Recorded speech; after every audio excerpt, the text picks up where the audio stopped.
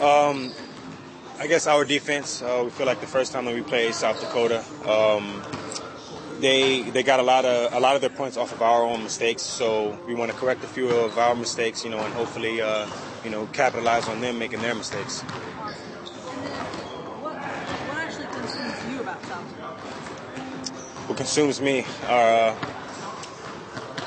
I guess, it's they like to get out in transition. They're a pretty fast team, so I guess, like with me, I would say it's probably slowing the ball down, trying to get them to play more of a half-court kind of game, and then also our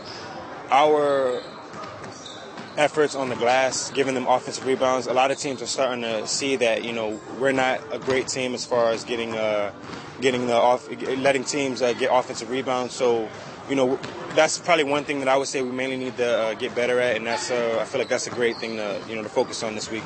Anything else that concerns you about that team? No, I mean they have shooters. I'll probably say that's probably their main threat. They also have a great post presence too. So, they're a great team. So, it's just for me, it's just another game to look forward to, honestly.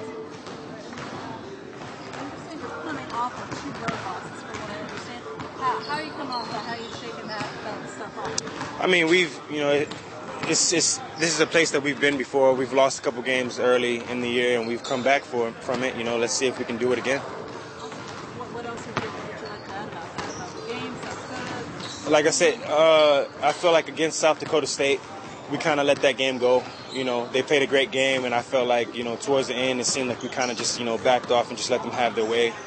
North Dakota, I feel like we definitely beat ourselves in that game.